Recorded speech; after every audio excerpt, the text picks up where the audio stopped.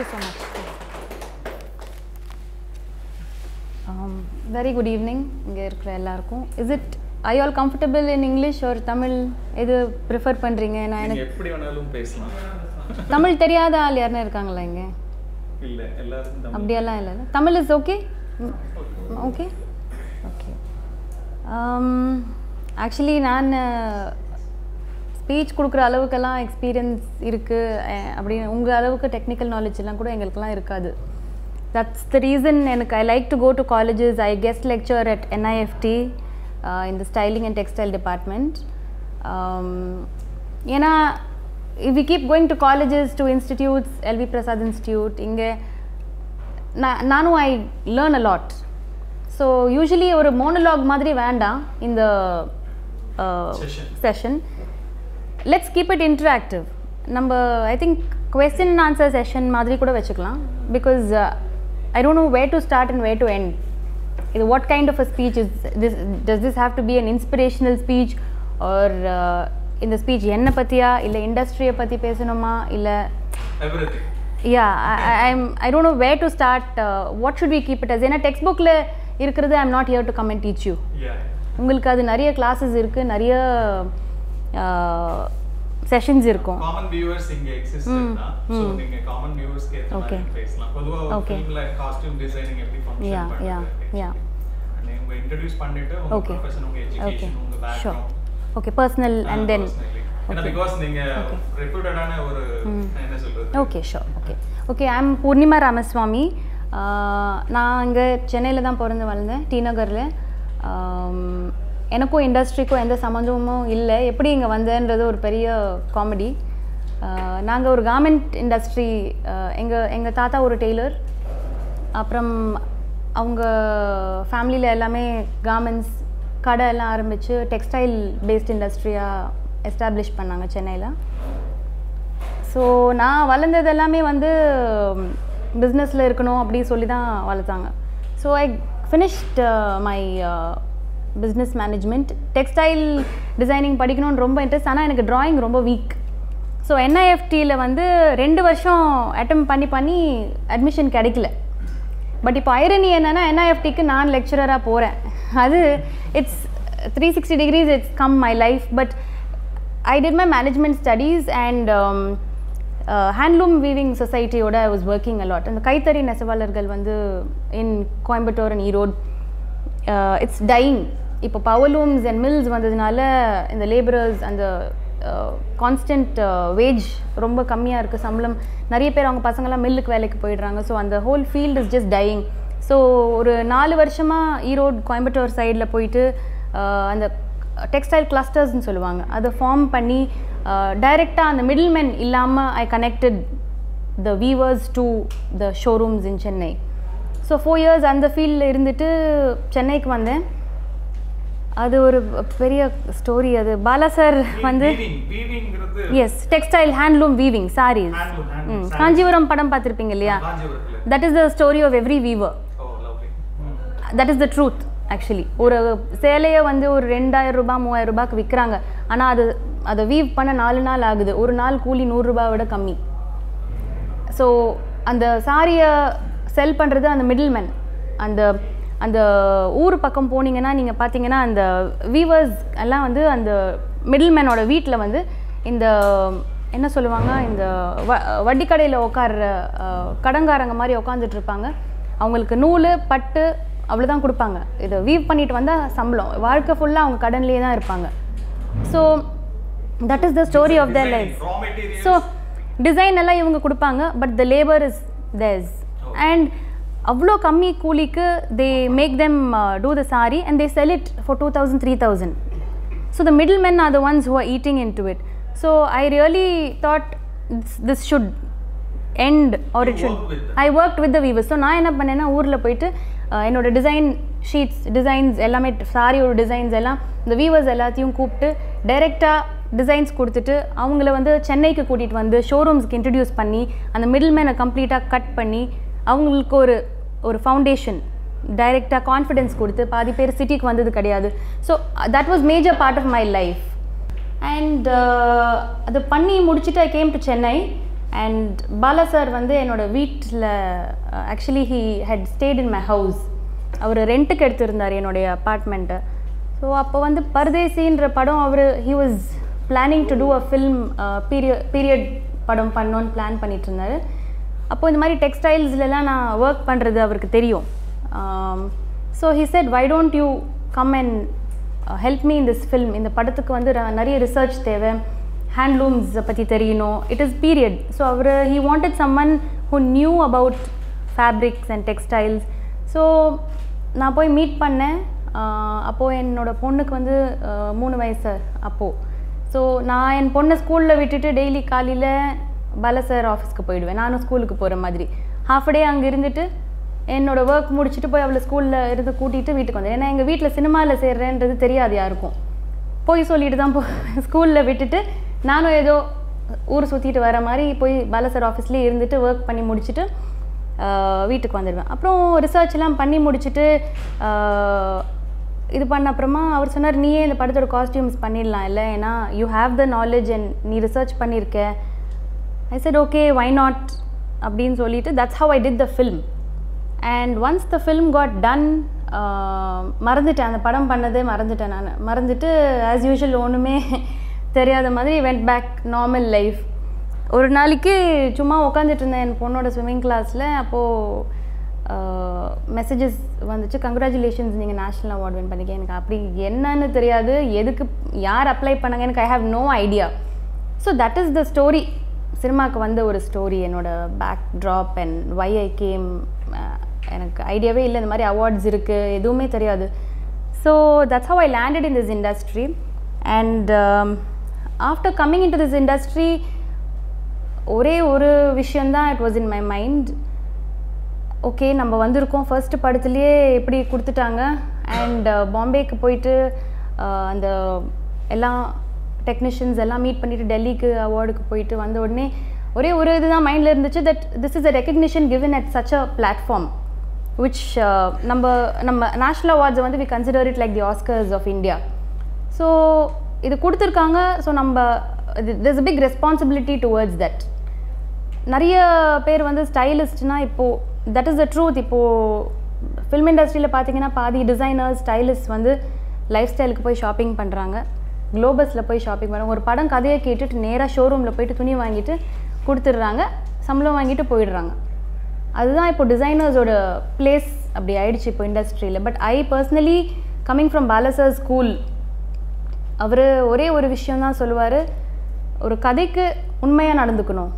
நம்ம வந்து நான் ஒரு டிசைனர், என்னுடைய டிசைன்ஸ் தான் தெரியணும் அப்படின்னு தனிப்பட்ட இதில் அது தெரியக்கூடாது. ஆக்சுவலாக தெரியணும்னு நினச்சி நான் ப்ரூவ் பண்ணோன்னு நினச்சி அந்த டிசைன் தனியாக ஸ்க்ரீனில் ஃப்ரேமில் தெரிஞ்சிச்சுன்னா ஐ டோன்ட் திங்க் எனக்கு இந்த இண்டஸ்ட்ரியில் இடம் இருக்கணும்னு.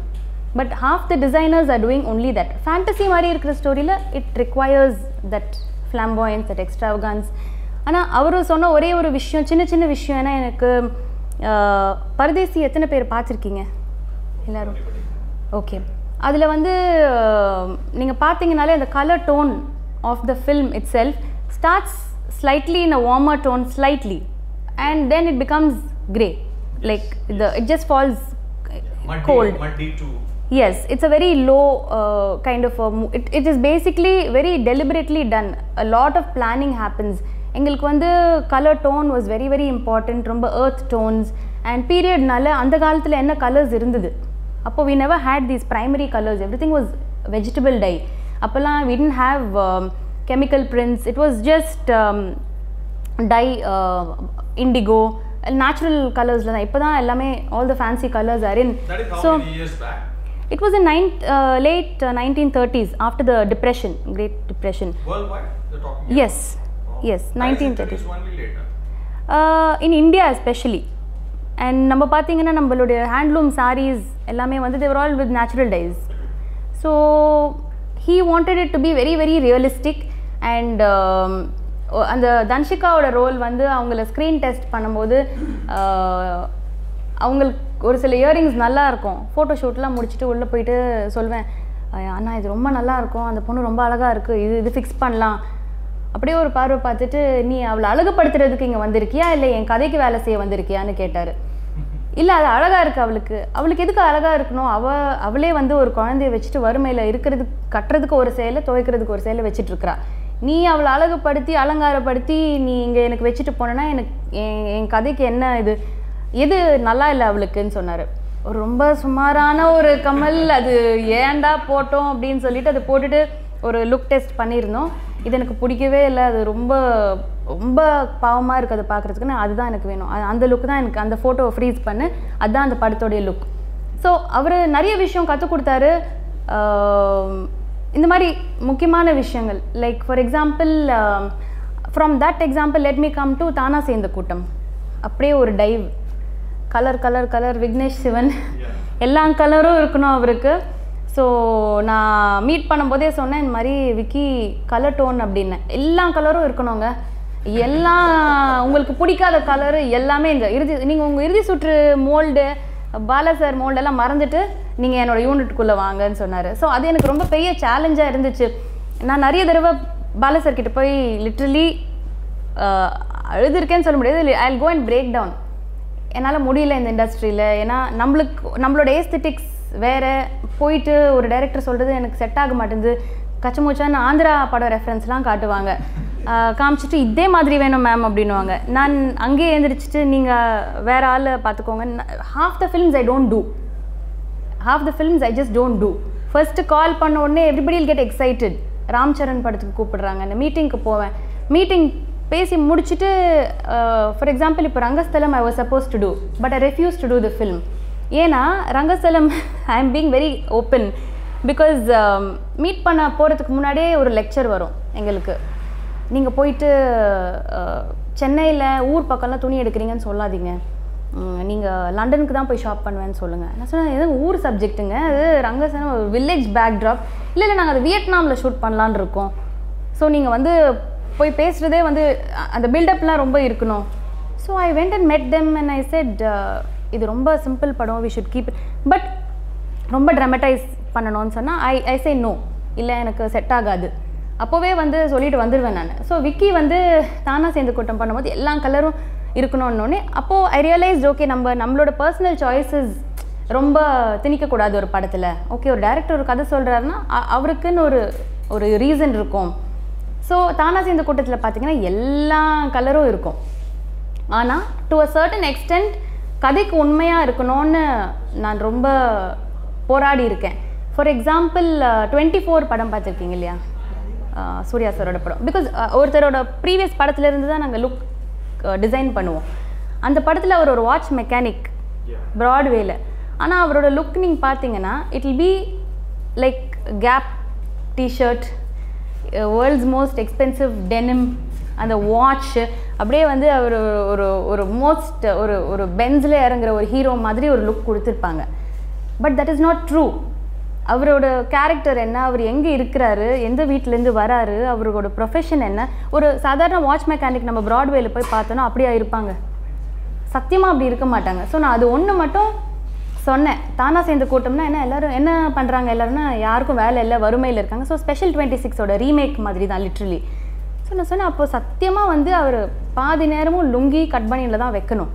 அது ஒரு பெரிய ஷாக். ஸோ ஐயோ சூர்யா சார் அப்படியெல்லாம் நம்ம பண்ண முடியாது, அவர் அப்படி. நான் சொன்னேன் என்னால் கொடுக்க முடியாது, நான் இவ்வளோ தான் கொடுப்பேன். அதில் என்ன கலர் வேணுமோ நீங்கள் கேளுங்க, தேங்க்யூ, என்ன வேணாலும் பண்ணுங்கள், but I cannot do more then the story. So ஓரளவுக்கு we try to stay close to the story. And நிறைய படங்களில் வந்து எங்களுடைய ஏஸ்தெட்டிக்ஸ் அதெல்லாம் விட்டு கொடுக்க வேண்டியது வரும். I try not to. ஏன்னா அப்படியே நம்ம அவங்கவுங்க சொன்ன பேச்சை கேட்டுட்டு பண்ணிட்டு போயிட்டு இருந்தால் நம்மளுக்கு ஒரு ஐடென்டிட்டி இல்லாமல் போயிடும் அப்படின்ட்டு. So it is very different with different directors. இறுதி சுற்று வாஸ் மைண்ட் ப்ளோயிங் எக்ஸ்பீரியன்ஸ். எனக்கு வாழ்க்கையில் 5 படம் பண்ண கொடுத்தாங்கன்னா 5 படமே அவங்களோட பண்ணிவிட்டு நான் ரிட்டையர் ஆகிடுவேன். அப்படி ஒரு ஒர்க் சாட்டிஸ்ஃபேக்ஷன். ஏன்னா நீங்கள் எல்லாருமே you are people who want to make films இல்லையா, நீங்கள் எல்லாம் aspiring directors or in students, viewers and okay it's a mixed okay in the film industry. Okay, because in the film industry ல பாதி பேர் compromise பண்ணிட்டு தான் இருக்காங்க. 100 பேரில் 2 பேர் தான் அவங்க விருப்பப்படுற மாதிரி படம் எடுக்கிறாங்க. பாதி பேருமே வந்து to either please the director. ஒரு கதை எடுத்துகிட்டு போனால் ஹீரோ என்ன டயலாகை எங்கே பஞ்ச் வைக்கணும்னு சொல்லுவார், எங்கே தியேட்டரில் கிளாப் வரணும்னு அவர் சொல்லுவார், including the director, including me. இப்போ நான் ஒரு படத்தோட லுக் எடுத்துகிட்டு நான் என்னோடய ஹீரோயின் கிட்ட போனேன்னா பாதி பேருமே என்னோடய ஆடியன்ஸ் இப்படி எனக்கு இப்படி தான் நான் ட்ரெஸ் பண்ணணும் இப்படி முதலே கொடுத்துருவாங்க. அங்கே வந்து I put my foot down and say, என் டைரக்டருக்கு ஒரு கதை இருக்குது, அந்த கதையில் நீங்கள் ஒரு கேரக்டர், என் டைரக்டர் தான் என்னோடய கேப்டன், அவர் சொல்கிறது தான் நான் பண்ண போகிறேன். So it's very very important to be firm about what you want and to be very very clear. இனிஷியலாக கொஞ்சம் கஷ்டமாக தான் இருக்கும், இந்த சென்ஸ் நிறைய இடத்துல you will face rejection. But I really hope this coming generation வந்து you will stand true and you will do what you will believe in. Because என்ன மாதிரி ஒரு டெக்னீஷியன்லாம் வந்து எப்போவுமே ஒரு படத்தோட மீட்டிங்க்கோ ஒரு ப்ரொடியூசரையோ ஒரு டைரக்டரையோ மீட் பண்ண போகும்போது that's the only thing I look for, someone who wants to make an honest film, not to make a film just because somebody has money. So it's a very mixed kind of space in the film industry. And number one, I think we are one of the most organized film industries in India. Bollywood kallam compare panna number we are far more disciplined. Our technicians are very very well trained and far more knowledgeable than the Bollywood guys. In fact, Ravi Varman, who is from here, is doing Sanju, what not. I mean, he is on top of the game. Manikandan sir, so many of them. I think as technicians, South India is still, I would say, Tamil Nadu is the most strongest. In fact காஸ்டியூம்ஸ்க்கு மட்டும்தான் இது வரைக்கும் நார்த்தில் வந்து தமிழ்நாட்டிலேருந்து யாருக்குமே recognition கொடுத்ததே கிடையாது. நான் நேஷ்னல் அவார்டு வாங்க போகும்போது அந்த என்டையர் பாலிவுட் வந்து எப்படி காஸ்டியூம் சவுத் இந்தியாவுக்கு போகலாம், that award belongs to them. யார் இந்த கூப்பிட்டு சவுத் இந்தியாவுக்கு கொடுத்தாங்க, யார் இந்த பொண்ணுன்னு எல்லாம் ரவுண்டு கட்டி கட்டி தேடி தேடி வந்து பிடிச்சி சண்டை போட்டுட்டு இருந்தாங்க. விளையாட்டுத்தனமாக தான் சண்டை போட்டாங்க. ஆனாலும் கேசி சோக்ரி கோ mill Ki, Khan hey O Chokri, this that. அந்த வருஷம் ரொம்ப நிறைய காம்படிஷன் இருந்துச்சு. Irfan கானோட gangs of வார்சேப்பூர், பான்சிங் Tomar, they were all like Irfan Khan's பான்சிங் Tomar was there. So Joy Ghosh, this பான்சிங் Tomar is Marathi person, right? Who then costume.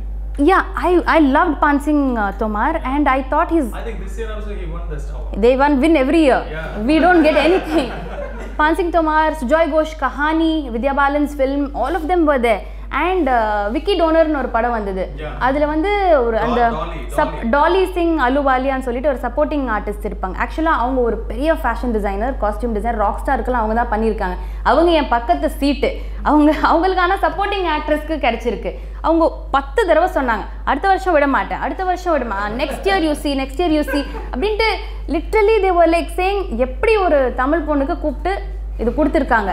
And previous night ஒரு rehearsal மாதிரி நடக்கும். அந்த ரிஹர்சலில் எல்லோரும் பிடிச்சி பயங்கரமாக, அந்த வருஷம் ரொம்ப பெருமையான வருஷம். ஏன்னா காஸ்டியூமுக்கு பரதேசி, ஆர்ட் வந்து விஸ்வரூபம் இளையராஜாவுக்கு கிடச்சிது, மேக்கப் வந்து வழக்கு எண், 3மே நாங்கள் அடிச்சிட்டோம். ஸோ நாங்கள் 3 பேர் வந்து ஐயோ யாருடா என்னடா இது பண்ண போகிறாங்கன்னு சொல்லிட்டு கூப்பிட்டு கிண்டல். மேக்கப் கூட நம்மளுக்கு கிடச்சிருக்கு இதுக்கு முன்னாடி. பட் காஸ்டியூம்ஸ் வந்து I think only Hey Ram, that two I think Sarika, she was not even considered Tamil. அவங்க she did it from Bombay. And பாரதின்ற படத்தில் ஆர்ட் டைரக்டர் தான் காஸ்டியூம்ஸ் பண்ணார். ஸோ பேசிக்காக காஸ்டியூம்ஸ்ன்னு சொல்லிட்டு சவுத்தில் they think we don't deserve it. So I think times R changing now. And அந்த ஒரு பிளாட்ஃபார்முக்கு நம்ம போயிட்டு வந்த அப்புறமா நம்ம if you see Hindi films they are evolving. Like ஒரு படம் பார்த்தீங்கன்னா ஒரு கலர் டோன் இருக்கும். தங்கல் எல்லோரும் பார்த்துருப்பீங்க இல்லையா? அதில் நீங்கள் I don't know if you have noticed, of course as people in வாட்சிங் ஃபில்ம்ஸ் ரெகுலர்லி, தங்கலில் பார்த்தீங்கன்னா every frame தெல் be a red. பார்த்தீங்களா இல்லை நோட்டீஸ் பண்ணிங்களா? படத்தில் ஃபுல்லாமே கிளைமேக்ஸ் வரைக்கும் ஒரு ரெட் டோன் இருந்துக்கிட்டே இருக்கும். ஒன்று ஒரு சாரி வீட்டுக்குள்ளே இருக்கும், இல்லைனா ஒரு ரெட் பெட்ஷீட் இருக்கும், red and orange.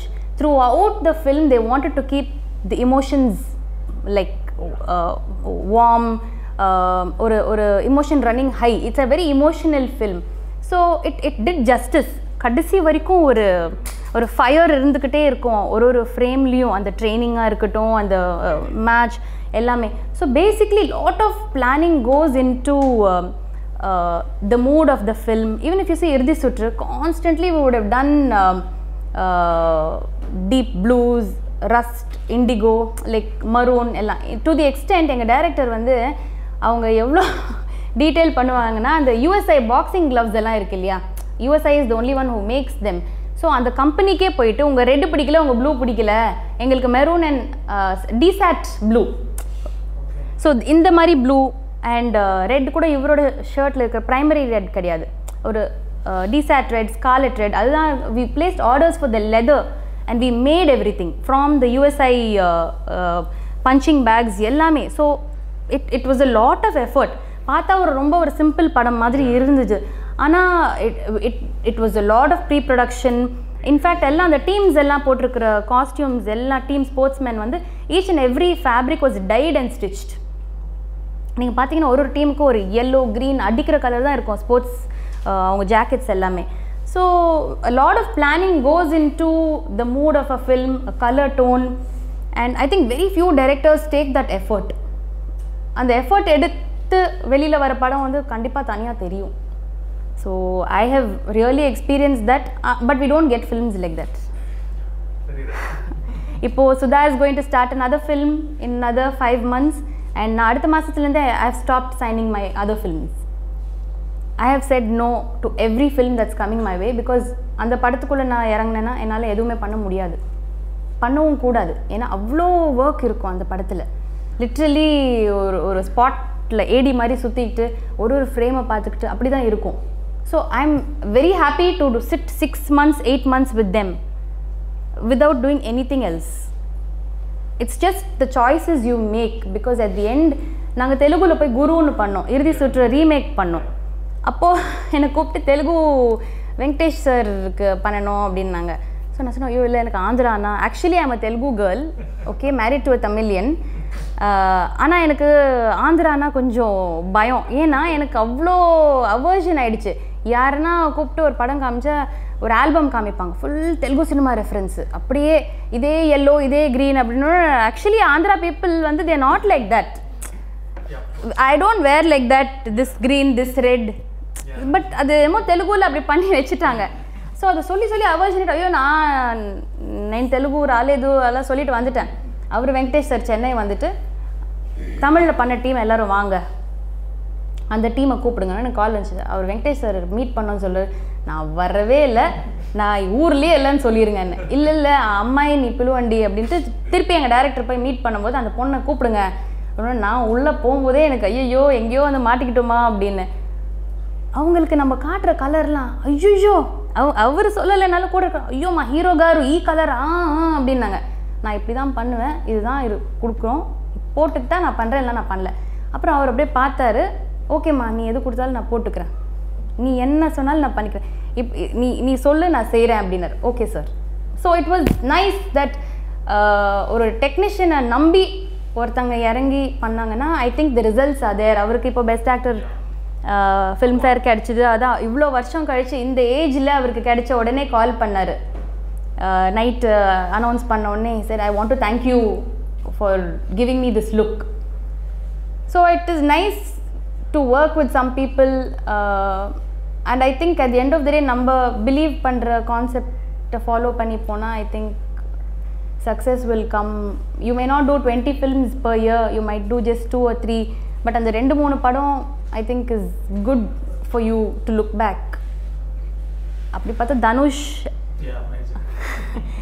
Dhanush as a director has been great. Power Pandi எத்தனை பேர் பார்த்தீங்கன்னு தெரியல, பார்த்தீங்களா? பிடிச்சதா? Yeah, it's nice. It was nice. Okay, I read it as a story and when he wanted to film it, அந்த படம் நிறைய காஸ்ட் எல்லாம் மாறி கடைசியில் we did it and Dhanush the director, I think he should make more films. and VIP 2 work பண்ண அவர் as an actor. Power பாண்டியில் அவர் நடிக்கிறாருன்னு எனக்கு சொல்லலை, திடீர்னு அந்த ஃப்ளாஷ்பேக்கில் நான் தான் நடிக்க போகிறேன், ஃப்ளாஷ்பேக் சின்ன பையன் நான் தான் அப்படின்லாம் இறங்கிட்டார். But he was amazing as a director. அவரும் டெக்னீஷியனை நம்பி விட்டுருவார், என்ன வேணாலும் பண்ணிக்கோங்க, இதுதான் கதை. ஸோ அந்த மாதிரி டோட்டலாக நம்பி விட்டுட்டு பண்ண ஒரு படம் அது. So it's been a mixed journey. எல்லா different human beings, different directors, different stories. And French film பண்ண எக்ஸ்பீரியன்ஸ் பார்த்தீங்கன்னா அதில் தான் நம்மளோட பிளானிங்கே அங்கே கற்றுக்கிட்டேன். ஒரு 3 மாதம் முன்னாடி எல்லாமே பர்ஃபெக்டாக பிளான் பண்ணி, ஆக்சுவலி ப்ரீ ப்ரொடக்ஷன் பிளானிங் வந்து நிறைய பேர் அண்டர் எஸ்டிமேட் பண்ணுவாங்க. நிறைய பேர் வந்து ஷார்ட்டுக்கு முன்னாடி மார்னிங் உட்காந்து இன்றைக்கி என்ன சீன் பண்ணுறதுன்னு யோசிக்கிற டைரக்டர்ஸும் நம்ம ஊரில் ஒரு சிலர் இருக்கிறாங்க. நாங்கள்லாம் டெக்னீஷியன்ஸ் மாட்டிக்கிட்டு முழிச்சிருக்கோம். பட் ப்ரீ ப்ரொடக்ஷனோட பிளானிங் வந்து ஐ திங்க் அது கம்மியாக எடை போடவே முடியாது. Number 1, it saves a lot of money. Number 2, you have lot of clarity. ஒரு ஆர்ட் டைரக்டருக்கோ ஒரு காஸ்டியூம் டிசைனருக்கோ எல்லாருக்கும் முதலியே we are pre-prepared. And when you're prepared, you do your trials before. Colour tone plan பண்ணலாம். at the end of the day வந்து ஒரு மணி sir படம் வந்து வெளியில் வந்துச்சுன்னா we know how amazing it is. கிண்டல் பண்ணுவாங்க எங்களெல்லாம் ஒரு சில யூனிட்டில் போனால், ஓ நீங்கள் என்ன ஒரு 3 மாதம் முன்னாடி பிளான் பண்ணுற ஆளா நீங்கள், ஓ உங்களுக்கு இப்போவே சொல்லணுமா, உங்களுக்கு கதையை சொல்லணுமா, உங்களுக்கு இப்போவே லிஸ்ட் கொடுக்கணுமா. ஸோ ஐ ஃபீல் இட்ஸ் சில பேர் சொல்லுவாங்க சினிமானா அதை ஃபீல் பண்ணி ஸ்பாட்டில். ஒருத்தர் சொன்னார் என்கிட்ட, காலையில் 7 மணிக்கு ஃபோட்டோ ஷூட்டு, நைட்டு 10 மணி வரைக்கும் சார் நாளைக்கு என்ன பண்ணுறோம், ஸ்பாட்டில் போய் ஃபீல் பண்ணலாம். அந்த மோமெண்ட்டை நான் சொல்கிறேன். அந்த மோமெண்ட்டுக்கு நான் கோடம்பாக்கத்துலேருந்து எங்கே சார் நான் போய் பிடிச்சிட்டு வருவேன், நீங்கள் நைட்டுக்குள்ளே அந்த மோமெண்ட்டை சொல்லுங்கள் சார், நான் பிடிச்சிட்டு வரேன். நைட்டு 4 மணிக்கு எனக்கு ஃபோட்டோ வந்துச்சு, 4 ஃபோட்டோ, இதுதான் லுக் அப்படின்னு. நான் 6 மணிக்கு தெரிஞ்ச கடைக்காரங்களுக்கெல்லாம் ஃபோன் பண்ணி எழுப்பி வீட்டிலேருந்து கூட்டிகிட்டு போய் கடையை திறக்க வச்சு வாங்கிட்டு போய் 7:30 மணிக்கு போய் ஸ்பாட்டில் நிற்கிறேன். அவர் ஃபீல் பண்ணது 4 மணிக்கு. And by 7:30 I am in Mohan Studios standing there for the photo shoot. So அப்படியும் இருக்காங்க. அது ஆனால் அது அவ்வளோ ஃபீல் பண்ணி அந்த டைமில் தோணுன மாதிரி எனக்கு தெரியல. அது ஒரு 2 நாளைக்கு முன்னாடி ஃபீல் பண்ணியிருக்கலாம். ஸோ அந்த பிளானிங்க்கு நம்ம கொஞ்சம் மரியாதை கொடுக்கணும். ஏன்னா அது ஓல்ட் ஸ்கூல், அது தேவையில்லைன்னு நினைக்கிறாங்க. பட் ட்ரஸ்ட் மீ, அவ்வளோ காசு சேவ் பண்ணலாம். ப்ரொடக்ஷன் வந்து இப்போ ரொம்ப கார்ப்பரேட் ஆகிடுச்சு. இப்போ நம்ம ஊரில் ஒரு பிஸ்னஸ் மாதிரி தான் ஒரு படத்தை எடுக்கிறாங்க எல்லாருமே. From the industry know that corporate film making, because அது ஒரு கமோடிட்டி மாதிரி தான். ஒரு படத்தை பண்ணி they want to sell it on the table, it has to make money. How much can you put in your own money? And ஒரு படம் நல்லா இருக்குன்னா ஓடணுமே. So I think ப்ரீ-ப்ரொடக்ஷனோட planning is very very important. And you can save so much money, so much of time. And on the spot நீங்கள் வந்து you need not waste your time doing other things. You are there to make the film over there, stage it and execute it. So pre-production planning is very very important. Any filmmakers here, budding future filmmakers, please planning is very important. Yeah, so we can start interacting. எனக்கே போர் அடிக்குது பேசி, நீங்க கேளுங்க, நான் அப்படியே yeah yes ரொம்ப முக்கியம். ஏன்னா நீங்க ஒரு கலர் பிளான் பண்ணி ஆப்போசிட்டா அதுக்கு ஈக்குவலா அவரும் பிளான் பண்ணனும். ஆமா, நீங்க பண்ணி அவரும் பண்ணி ரெண்டு மேட்ச் ஆகணும். ஆமா, அதுதான் ஆர்டிஸ்ட் கூட எப்படி எப்பவுமே சண்டை வரும். அது நிறைய ஆர்ட் டைரக்டர்ஸ்க்கு வந்து இவங்க என்ன ட்ரெஸ் வாங்கி கொடுக்குறதா உங்க வேலை, எங்களுடைய இதில் நீங்கள் இன்டர்ஃபியர் பண்ணுறீங்க அப்படின்ட்டு நிறைய பிரச்சனை நடக்கும். நம்ம ஒரு கலர் சொல்லி வேணும்னே அந்த கலருக்கு எதிர்த்தாப்பில் இடிக்கிற மாதிரி ஒரு கலர் இப்போது ஏன்னா மர்ஜ் ஆகிற மாதிரி ஒரு பேக்ட்ராப் செட் பண்ணிட்டு போயிடுவாங்க. ஸோ அது நடக்கிறது தான். பட் நான் சொன்ன மாதிரி நிறைய டீம்ஸில் வந்து வி ஒர்க் டுகெதர். ஏன்னா the look of the film is the clothes and the set. So நாங்கள் முதல்ல என்ன பண்ணிவிடுவோம்னா no colours. The movies I have worked in at least predominantly எந்த கலர் நம்மளுக்கு வேண்டான்ற ஒரு பிரிண்ட் அவுட் எடுத்துருவோம். அண்ட் ஆர்ட் டிபார்ட்மெண்ட், எங்களோட department எல்லாமே ஃப்ரேமில் வர அந்த க்ரௌடில் எங்கேயோ நிற்கிற ஒரு ஒரு ஒரு செகண்டரி அந்த தேர்ட் ரிங்கில் நிற்கிற ஒரு ஆர்டிஸ்ட் கூட அந்த கலர் இருக்கக்கூடாதுன்னு என்னோட மைண்டில் கிளியராக இட் இஸ் ரெஜிஸ்டர்ட். சேம் அவரும் அந்த கலரே ஃப்ரேமில் வரக்கூடாது. ஸோ இந்த டோனில் நம்ம போகிறோன்னா what colour clothes can you seen to scene work பண்ணுவோம். ஒரு வீட்டுக்குள்ளே ஷூட் நடக்குதுன்னா அந்த வீட்டோட வால்ஸ் என்ன கலரில் இருக்கும், ஸோ நீங்கள் க்ளோத்ஸ் என்ன கலரில் கொடுக்கலாம். If it's an outdoor shoot R an indoor shoot, day or night. So கண்டிப்பாக there is a lot of எனக்கு my work is mostly with my director, art director and my cameraman. ஆர்டிஸ்ட்டை நான் கடைசியாக தான் போய் பார்ப்பேன். எங்கள் அசிஸ்டண்ட் அமைச்சு மெஷர்மெண்ட்லாம் எடுத்துகிட்டு சொல்லுவேன். அப்புறம் ஒரு 5 நாளைக்கு முன்னாடி தான் மீட் பண்ணுவேன். So lot of coordination is done 100%. S brand மாதிரி சொல்லிட்டாங்க ஸ்பாட்ல சேஞ்ச் பண்ண சொன்னா உங்களுடைய மைண்ட் செட் அப்படி தான் இருக்கு. ஆமாம், ஸ்பாட்டில் 95% மாற்றுவாங்க. ஸோ எப்படின்னா scene wise sticker போட்டுடுவோம். ஒருத்தங்களுடைய ட்ரங்க்கில் scene wise எல்லாம் லேபிள் பண்ணி சீன் 25 இதுன்னு அந்த எல்லாமே லேபிள் பண்ணிவிடுவோம். ஆப்ஷன்ஸுக்கு இன்னொரு பெரிய பெட்டி இருக்கும். இது ரிஜெக்ட் ஆச்சுன்னா இது சில சமயம் ஜெனுவைனாக இருக்கும். இப்போ பால சார்லாம் எப்படின்னா நாங்கள் பரதேசிக்கு பிளான் பண்ணிட்டு போனது ஒன்று, அங்கே போய் ஊரில் போயிட்டு மண் கலர் இப்படி மழை பெஞ்சா வந்து மரத்தோடைய இலை இப்படி ஆயிடுச்சு, அந்த பேக்ட்ராப் மாறிடுச்சு, ஸோ அது மர்ஜ் ஆகிடுச்சு, ஸோ கண்டிப்பாக நம்ம வேறு டோனுக்கு மாறணும் அப்படியெல்லாம் கண்டிப்பாக மாற்றிட்டார் நிறைய. ஸோ அதுக்கேற்ற மாதிரி நம்ம ப்ரிப்பேர்டாக இருக்கணும். அவர் ஸ்பாட்ல சொன்னதுக்கு நீங்கள் பிளான் பண்ணதுக்கு என்ன ஏதாவது அவரை நல்லா புரிஞ்சுக்கிட்டு அவர் ஸ்பாட்டில் போய் கொஞ்சம் அப்படியும் கேட்பாருன்னு சொல்லிட்டு 5ன்னா 50 எடுத்துகிட்டு போயிட்டோம். ஸோ ப்ரிப்பேர்டாக. ஆமாம், எப்போவுமே ஆப்ஷன்ஸ் இருக்கும். நான் எப்போவுமே 10ன்னா நான் 25 எடுத்துகிட்டு போவேன். ஸோ தட் ஸ்பாட்டில் கண்டிப்பாக மாறும். ஆமாம். பரதேசியில் வந்து டிசைனிங்கை விட ரியாலிட்டியை தான் போர்ட்ரே பண்ணணும். ஸோ நிறைய ரிசர்ச், லைப்ரரி ரிசர்ச்லாம் போயிட்டு எப்படின்னா cost and communities of தமிழ்நாடுவோட vast இது எடுத்துகிட்டு சாரி எப்படி உடுத்துறாங்க, என்னென்ன டிசைன்ஸ் இருந்தது. ஸோ பரதேசியில் வந்து ரியலிஸ்டிக்காக தான் நம்ம போர்ட்ரே பண்ணோம். பீரியட் இதில் வந்து தி பிரிட்டிஷர்ஸ் வெதர், ஸோ நம்மளுக்கு நிறைய விஷுவல் ரெஃபரன்ஸ் இருந்தது. ஸோ தனியாக க்ரியேட் பண்ணோன்னா அந்த இவர் மாஸ்டரும் அவங்களும் டான்ஸ் ஆடுவாங்க, அந்த பெப்ப பாட்டு அதிலெல்லாம் கொஞ்சம் நம்மளோட இதெல்லாம் போட்டு இது பண்ணலாம். பட் ரியாலிட்டின்றது எப்படி இருக்கோ அதை நம்ம ரெப்ளிகேட் பண்ணணும். ஸோ கான்ட்ரிபியூஷன்னா நிறைய இருந்துச்சு. இன்ஃபேக்ட் அவர் சொன்னாரான்னு தெரியல, வெளியில் முதல்ல வந்து பரதேசி படத்தில் வந்து எல்லாருக்கும் மொட்டை அடிச்சிடலான்ட்டார். விமெனுக்கெல்லாம் முடிய வெட்டி விட்டுடலாம், லைக் அவ்வளோ டார்ச்சர் பண்ணுவாங்க இல்லையா அங்கே மலை மேலே. ஸோ விமெனுக்கெல்லாம் அன்இவனாக எல்லாம் வெட்டிட்டு பண்ணிடலாம், மென்னுக்கு ஃபுல்லாக மொட்டை அடிச்சிடலாம் அப்படின்னு தான் ஒரு பிளான் இருந்தது அவருக்கு. அப்புறமா எட்கர் ஹர்ஸ்ட்னு சொல்லிட்டு ஒரு புக் இருக்குது, 7 வால்யூம்ஸ் அது.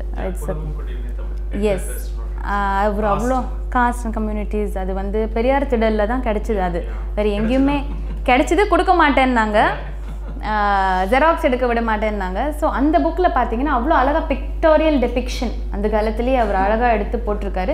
ஸோ அது கிடைச்சோடனே ஒரு பெரிய ட்ரெஷர் மாதிரி இருந்துச்சு. இன்ஃபேக்ட் அவர் டீம் வந்து முதல்ல ரிசர்ச் பண்ணி கொடுத்த இதில் வந்து சாரி வந்து ட்ரேப் வேறு மாதிரி போட்டிருந்தாங்க. ஸோ நாங்கள் எல்லாம் அதை தான் மைண்டில் வச்சுருந்தோம். அப்புறமா போய் பார்த்தா நான் ஓடி போனேன், ஆனால் இந்த மாதிரி அது வந்து ஒரிசா ட்ரேப், இது நம்ம ஒரு ட்ரேப் கிடையாது, இது சவுத் நம்ம பண்ணுறோம். ஸோ அந்த ஒரு டீட்டெயில் எல்லாமே அதில் கிடச்சிது. So based on research, completely based on research, library research, contribution நல்லா இருந்துச்சு. அப்புறமா அதில் ஒரு காஸ்ட்டில் ஐ திங்க் பள்ளியர்கள் நினைக்கிறேன், அவங்களுடைய ஹேர் ஸ்டைல் தான் அதர்வா அந்த மென்னுக்கெல்லாம் கொடுத்துருக்குறாங்க. ஸோ எஸ், கான்ட்ரிபியூஷன் ஒரு டீம் ஒர்க் இருந்துச்சு.